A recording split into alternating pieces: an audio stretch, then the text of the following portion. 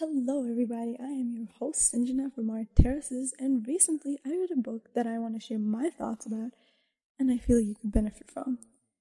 The book is called The Compound Effect by Darren Hardy, and if you haven't read it yet, I hope you will check it out after this. The book is about changing your life and in general, and if you have seen from the title of this podcast, this book really changed my thinking about life, and I think it can change yours. If you don't know me, I run a mental health and growth tips page for artists and creatives on my social media. Link in the description. So we're going to dive deep into the chapters of the book, the vibe the book gives, and some of my favorite quotes and thoughts on those. So the book has some really great examples, and even things you could personally relate to and use as a way to reform your life. If you've read The War of Art, the beginning of the book kind of gives that vibe. The no-nonsense attitude towards doing what needs to be done, kind of like in The War of Art, but doesn't specifically talk about creating or creatives like what I'm aiming to do here. The book gives you a clear plan on how to get your desired lifestyle, and even gives you exercises to get to these steps. But let's go deep into the book, chapter by chapter, without me giving away too much, so you can enjoy it too. So, the first chapter. It goes on to give examples about people who made really small changes, and I mean like minor changes in their life. They changed it in the wrong rhyme. So, before, like, an example of one of the guys, he wanted to cut some of his calories. I think he wanted to lose weight. And so, what he did is he decided to switch from mayo to mustard. Because, was it mayo to mustard or mustard to mayo? I don't know. He switched from one of the sauces because one had less calories. That is such a small change, y'all. Like, it is so small you would never realize what a difference it can make because you still got your sauce.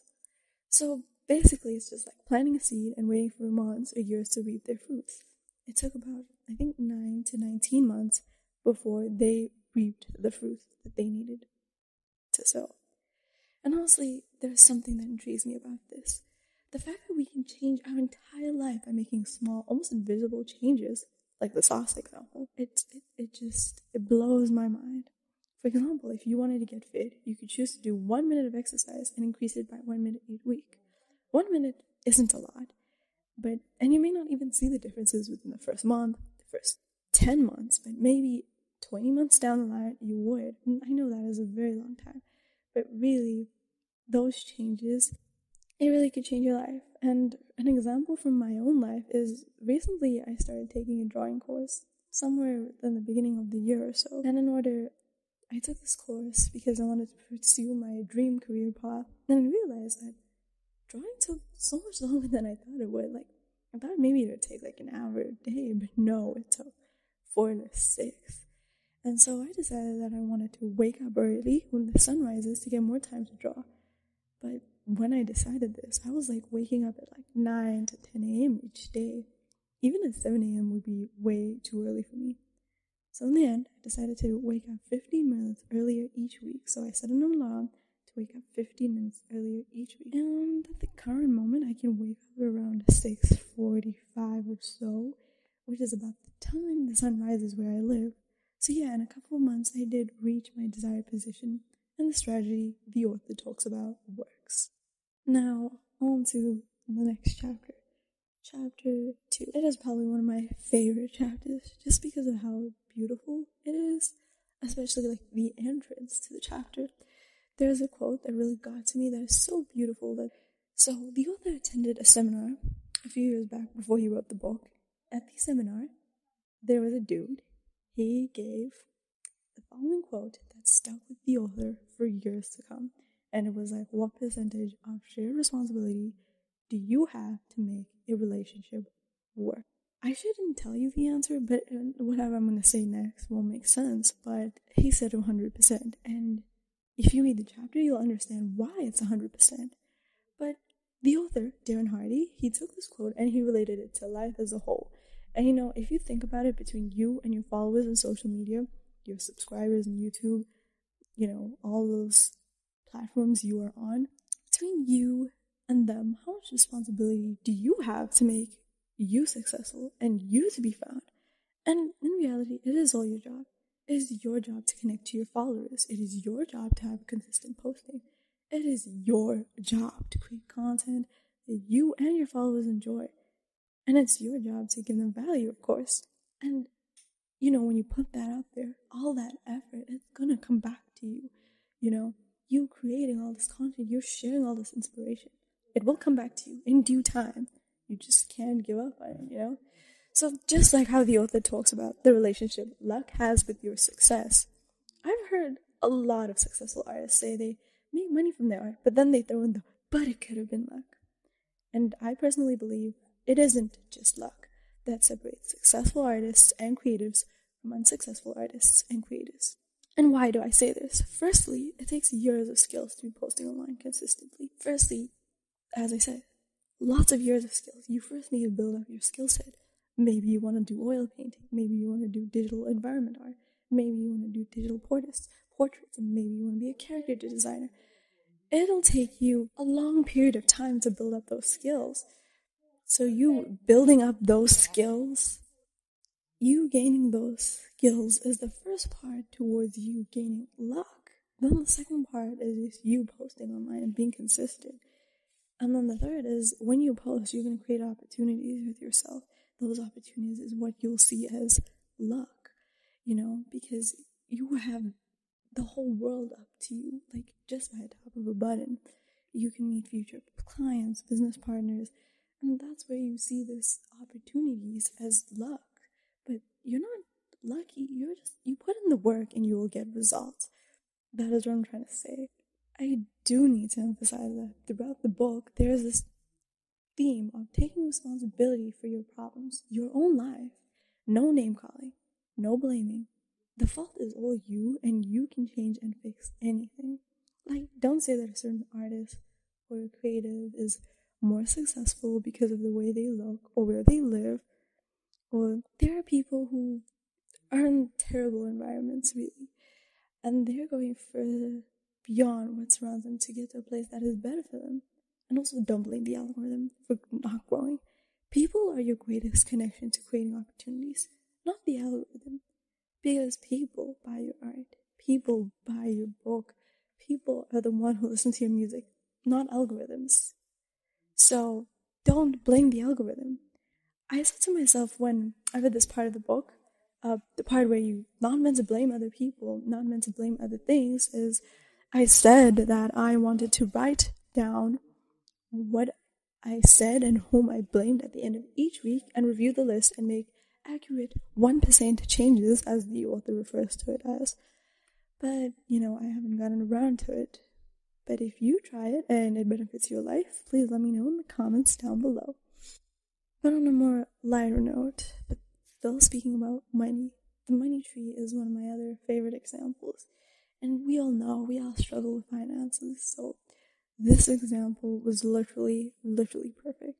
So the example from the book is that the author had an assistant who just couldn't save her money because everything she earned actually totaled all her expenses. And so the author decided to look through this entire list and see how he could help her change her lifestyle. And he said, okay, we will save 1% each month. She didn't really think that it was going to work, but she decided to go with it, listen to him, try it out, right? And they made really small changes, like she didn't have to change her lifestyle very much. And if you read this part of the book, you'll understand what I mean. But near the end of the year, she had already saved 10% of her money without sacrificing her lifestyle. And as I said, this is one of my favorite examples because we always think, I can't do certain things because I'm not earning enough. But we can adjust our lifestyle in such a small manner that you'd never realize you could really save a great deal of money, or, you can really change your life by really small things. I think I forgot to mention how this book ties very closely to another book, Atomic Habits. And this book does use the idea of habits and not just goals, because you don't have just goals. Your goal isn't to reach a certain amount of followers on social media. Your goal is actually to make valuable connections so that you can make monetary opportunities. So you can eat every month and not be a starving artist. So don't just say you're gonna get 10K followers by the end of the year, but instead, break it down into steps. Step number 1, to get 10K followers in a year. How many followers are you gonna get each month? And then each week, and then each day? And then what do you need to do each month, week, and day to get there? What kind of posts do you make? Should you make reels, carousels, that type of thing? And how do you do all of this without burning out? And that's basically to start small. And that's one of the biggest themes of this book, starting small, doing really small things to get to your end goal. And I know for a lot of people, spending time creating content with your art seems like you're sacrificing valuable time to your craft. But I think, instead of thinking, what are you sacrificing in your life? Think about what you're adding to it, the value you're giving people, the inspiration that you're giving people. They're going to comment on that. They're going to like it. And that's dopamine, and that's going to make you happy, really. Just the fact that people love what you're creating. And, that's eventually going to lead to monetization and sharing your creations. Now, if you want to make changes to your life, another thing you should do, according to the author, is have a daily schedule or some tasks you'd like to accomplish each day to get to your goal. In which case, you would need a daily routine. But in case you don't have one, you should definitely get one. But the problem with routines is that you may still have some bad habits, and this book touches deeply on bad habits. So does the other book I mentioned, Atomic Habits. And I think if you combine the knowledge of the books and the author goes of both books, then the author also goes on to giving his morning routine and his evening routine. He says you cannot control what happens during the day. You can control how your morning and night ends. So I just decided to mention some of the things I've implemented into my own life from his morning routine. So in the morning, to start his day good, he sets an alarm and he reads for 30 minutes each morning while drinking coffee. I did the same thing. In the morning, I wake up and I read. Okay, the second thing he does for his morning is at 7 a.m. sharp, he has a collaboration. And he takes 50 minutes to collaborate his day, where he brushes over his top 3 one-year goals, his 5-year goals, his quarterly objectives, which is basically things you achieve every 4 months to get to your bigger end goal, and his top goal for the week and month. And then each day he reviews his top 3 most valuable priorities, asking himself, I only did 3 things today. What are the actions that will produce the greatest results in moving closer to his bigger goal? Now, as I said, I've obviously altered these things to my own life, but I think just doing these can really change your own morning instead of scrolling on social media. And also establishing a night routine, which, as I said, I don't currently have, but maybe I'll think about it. So routines can be boring, and the author sometimes like to change his routines, so he avoids the boredom. And I think it's a great idea in order to get rid of stagnant energy. The author uses goal strategies in his relationships too, right? He has a wife and kids, and he keeps the weekends open for his family and wife. And for me, this is really an important point. I think as a creative person, you should be looking for more like-minded people. People who can uplift you, advise you, people who support you. You should follow accounts on social media that has this type of positivity that can lead you in the right direction. For example, I decided to start this podcast because of an account I followed, tz.v2, and I joined his Discord.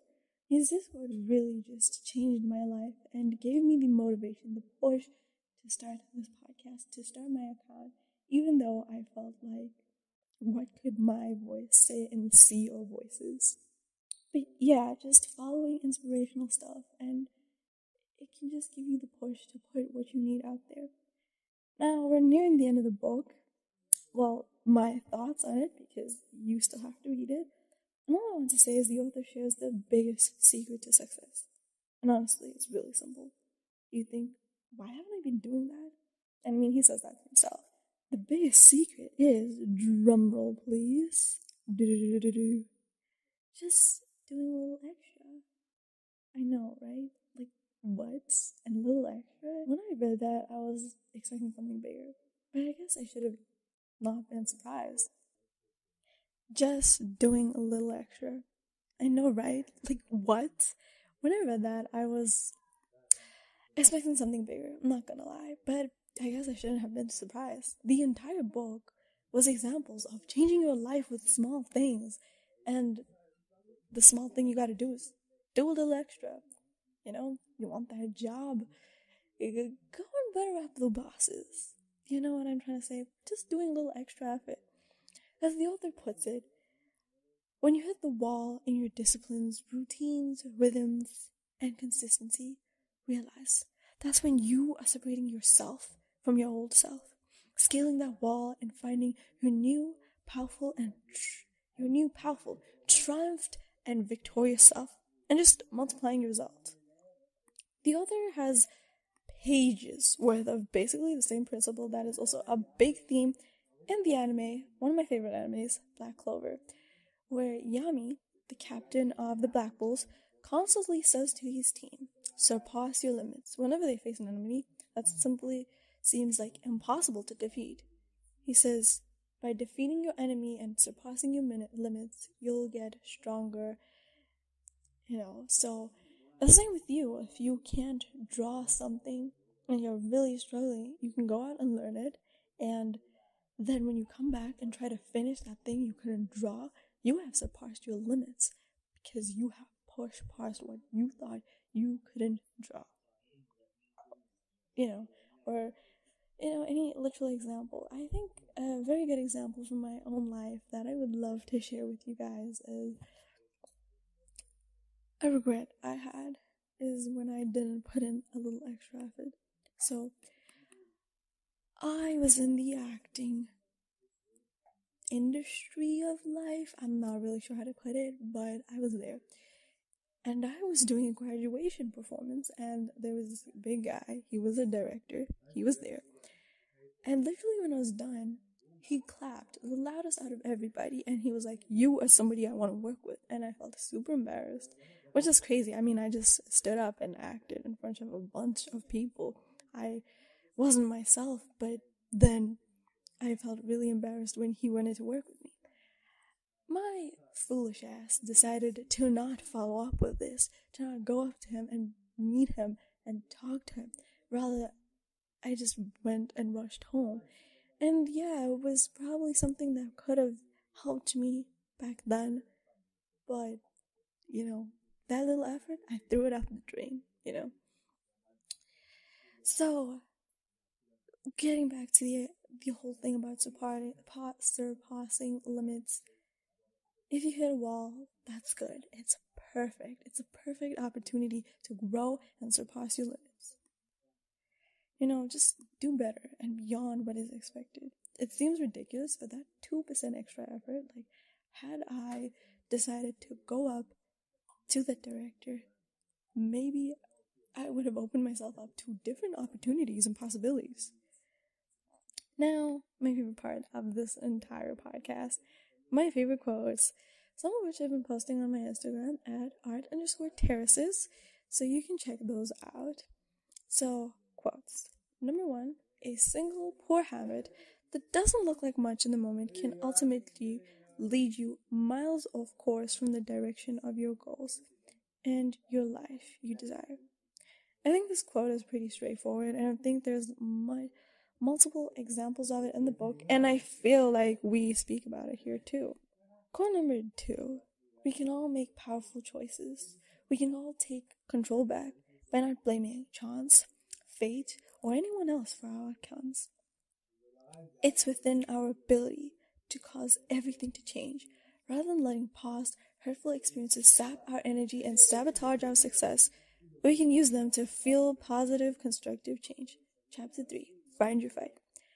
Many of us have regrets. Maybe you pursued the wrong career all your life for money, peers, family, or following the rest of the crowd. Maybe you wished to invest earlier in your skills. Maybe you wish you didn't pay for that art school, but rather took a course online. Whatever it is, you can't let your past mistakes hold you back. You can't blame your past self or others. It's not your responsibility what others do, but it is your responsibility to heal and to make amends for the mistakes, for a more positive and brighter future. And quote number 3, the ultimate measure of a man is not where he stands in moments of comfort and convenience, but where he stands in times of challenge. Martin Luther King. A lot of successful YouTubers, streamers, artists, writers, actors, they come from the worst conditions. They lived really poorly, some of them. they worked several jobs, and yet they pursued and endured and made it out to the end. The point is, you can't be complaining, but rather trying to stand tall, even in the moments you're uncomfortable. Find a solution, make a way. And that's why I love this quote, because although there are tough times, growth never happens when things are easy. Quote number 4, another one of my favorite quotes, but at this point, everything is my favorite. Without the proper routines built into your schedule, the rest of your life can be unruly and unnecessarily hard. So the reason this is one of my favorite quotes is because there was a point in my life when I had no routine. I woke up random times, stayed up late on social media, and just felt like utter shit. But when I started making small changes like daily routine, morning routine, waking up earlier, reading books such as this one, my life did start to feel less stressful, less hard, because I knew I was on the right path to what I wanted, and because the words of encouragement I received from some of these books and putting into practice some of the things I learned, it helped so much. Quote number 5. Once you have a morning routine, I want you to consider it cost and concrete until further notice. Now, if you do read the book and do decide to have a morning routine, consider it as important as bathing and never skip it. I'm not saying that you won't have slip-ups, but what I'm saying is that if you get right back into it. Now, quote number 6. Winning the race is all about pace. Be the tortoise, the person who, given enough time, will virtually beat anybody in a competition as a result of positive habits and behaviors applied consistently. We're always trying to one-up people and beat them, and although essentially you will or can beat them, that shouldn't be your aim. Your aim should be to beat yourself. And I know that's contradictory to the quote, but I put it in here to remind you, you will beat everybody, but not by rushing and having your attention divided. Consistency is the key to success.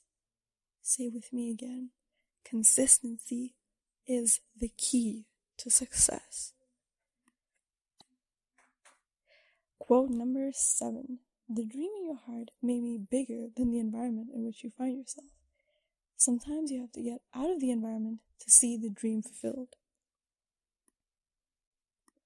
Now, although this book is about achieving your goals and keeping consistent habits, I'm glad for a little moment that the author brings up that your environment matters. I feel artists and creatives who live in toxic environments or are not surrounded by an environment that can cultivate your best abilities, nothing in the book he says will help you. And perhaps I'll cover this in another podcast. Basically, I just want to say, I feel deeply for you. If you're in this environment, and I just feel like it's such a deep topic that I can't go into it like in 5 minutes. But I can say, try to find a way out of the situation.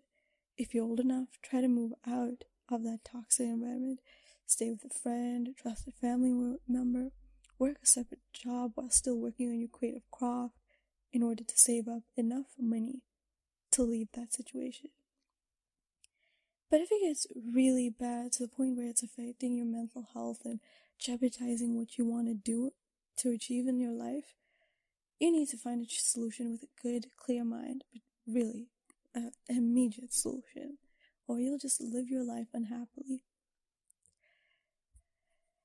Quote number 8. In all areas of life, look for the multiplier opportunities where you can go a little further, push yourself a little harder, last a little longer, prepare a little better, and deliver a bit more. Well, this is what ties back into what we spoke about before starting the quotes, and so I feel like this is a complete full circle. So, in conclusion to this podcast, and to what the author says, whenever you fall off the wagon of consistency, take out this book. Or if you have none, or you're looking to change your life, or you're thinking, like I have, read this book. The author also reminds us to go for whatever we want, because ideas uninvested are wasted. For example, you may think nobody would care for what you post on social media because it's been done so many times.